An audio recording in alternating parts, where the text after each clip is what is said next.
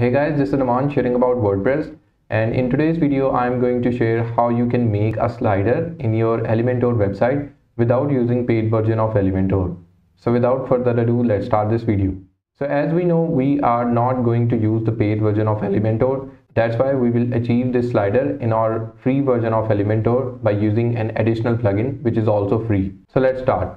So first of all, for installing the plugin, we will go to our WordPress dashboard and then go to the plugins and click on add new and search for Sina extension. Here it is, the very first one. We will install this plugin. This plugin is by Sina Extra and then activate it. So after activating this plugin, first we will create the slides we want to show in our slider. For that, we will go to the templates of Elementor and then click on add new and then select section and name down our slide. Let's suppose slide 1 and then create a template. This is our template in which we will design our very first slide. You can go with the scratch or even can import any block from the template library. So in this video, I will go with the pre-made templates. For that, I will go to this block and find any suitable block that I can use in the slider. So let's go with this one. And now I will do some basic settings like setting the minimum height. So I will see my slider responsive for all slides. So let's set a height to 700 and then I want to change the font type. I want to go with the Poppins, and then you can do settings whatever you think you want to go with. So in my case, I'm good with the design. I'm just changing the colors and font types. So basically this video is specifically for creating a custom slider in your free Elementor website. And now I'm good with my very first slide. I just changed the font families and font colors. So let's also change the background of this slide.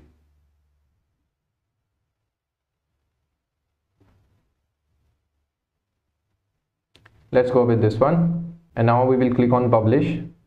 So we are done with the very first slide. And now we will again go back to our WordPress dashboard and again go to the templates and create our second slide. Let's name down it slide 2.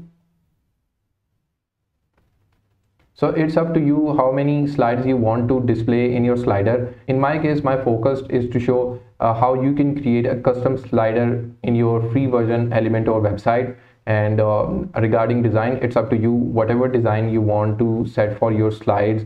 Even you want to show some call to actions, even you want to show some videos. So it's up to you. But our main focus, as we know, is how to create a custom slider in our free version Elementor website. So again, let's import a section for our second slide and let's find a suitable section. Let's go with this one. And now we will again go to the settings and set our minimum height to 700 so we can keep our slider height consistent for all slides. So I'm good with the height. Now I can change the fonts and then this font again to the Poppins. I also want this body text to be white, and now I want to set this font family to Poppins. And simply now I'll copy this setting and paste style.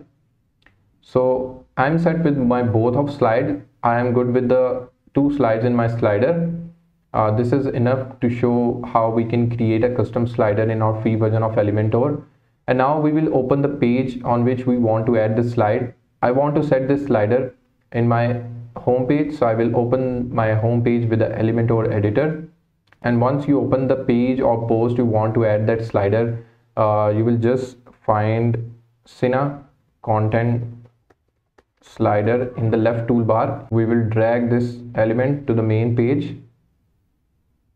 And now we have a pre-built content slider. We will simply click on use save templates and select our slides from here. In the same way, for the second, we will check in to the use save templates and select our slide number 2, and I have only 2 slides, that's why I will delete the third one. And as we can see, our slider showing 3 slides at a time, whereas we have 2. That's why our second slide is in repetition. So we need to do some settings. For that, we will go to the slider settings, and first of all, we set this show item to 1, and now we are good. As we can see, it's showing 1 slide at a time. And next we need to do some settings like height. As we know, we set height of 700 for both of our templates. That's why for showing them properly, we need to set this height to 700. And next, first of all, we will set our block to the full width, and column gap to no gap. And then again, we will go back to our slider element and set our padding to 0. Now as we can see, our slider is end to end and it's full width, and we can see it properly, but we can notice that our slider from the bottom is cropped. That's why we need to increase the height. So let's adjust to 750 or 800. So now it's looking good. Basically, our individual slide height is 700, whereas if we set the 700 height even for this slider element, it start cropping our slides because it's also including these bullets in the 700 height. That's why we always need to set height more than our individual slide height. Then we can show our slides completely. But let's get rid of these bullet icons. For that, we will again go back to the content and then go to the slider settings, and from here we can uncheck the dots. And now as we can see, our sliders are displaying properly. So now we will update our edits, and if we preview our website, we can see our slider, and we achieve this in free version of our Elementor website. So in this way, by using the Sina extension, you can create a custom slider in your free version of Elementor website. And if you want to see such more videos on WordPress, feel free to let me know in the comment box. And if you like the video, like and subscribe.